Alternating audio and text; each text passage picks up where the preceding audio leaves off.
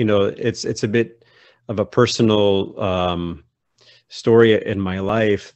I don't know how much time we have. I mean, just very briefly, I grew up in the church, but pretty much from my junior high and high school, and during my junior high and high school years, I drifted far from the church. And when I was away at college, in my first year of college, and I was going through, sort of a spiritual crisis, if you will, what some might call an existential crisis, and really kind of at a crossroads in my life, and asking a lot of those really deep, essential questions that we all at some point ask. What's the purpose of my life? Or, what is the meaning of truth? Is there life after death? What is the purpose of all of this? And during that struggle, I was sent, this was back in 1989, I was a freshman in college. I was sent the first volume of the Life and Miracles of Pope Kyrillos VI that had been published in English. And at that time, having been sort of far away from the church for so many years, I had never heard of him. I mean, I think I recall, my dad having a picture of him on his desk at home, but never, thinking twice about who is this person.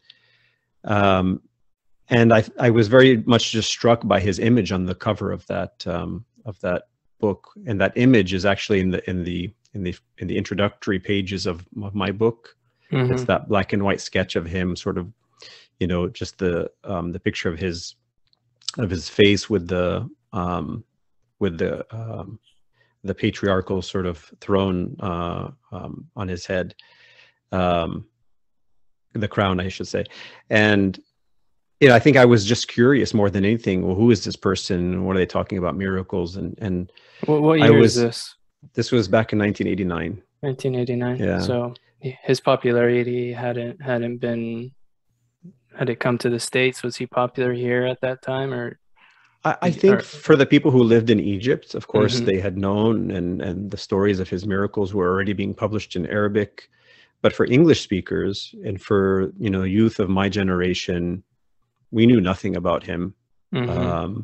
I certainly hadn't heard of him, or, and just opening that book and reading, through some of the stories, I was overwhelmed. I was overwhelmed with a sense of God's love and God's presence and his proximity to humanity through this saint. And I was captivated by the idea that somebody had lived in our generation and my parents' generation and had such a close relationship with God, and God had used to do such mighty deeds, to not just hundreds, but thousands of people. And I think just that notion of God's proximity and the intensity of that love was something that hit me very hard. And I went through, a sort of, period of repentance. I remember that week that I read that book, I cried a lot, and I sort of turned my life around. And, that's sort of what brought me back into the life of the church. Since that time, of course,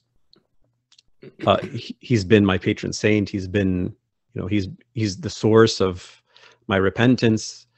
And so he's been my intercessor ever since. And I've always sort of, as a matter of gratitude to the saint for what he did in my life, I promised that I would make his name known to my generation and the generation after. And so that's, kind of how the stories on Facebook started, and ultimately this book is part of that. I hope a small contribution for that.